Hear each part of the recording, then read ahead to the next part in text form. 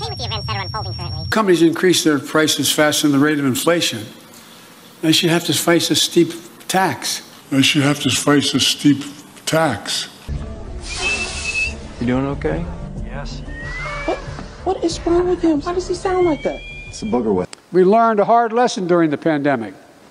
1/3 of core inflation we've faced.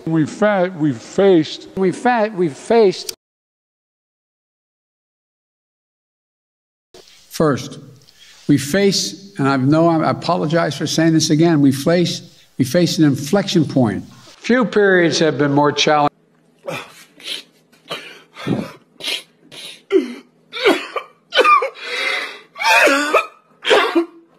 to our world than the one we're in right now.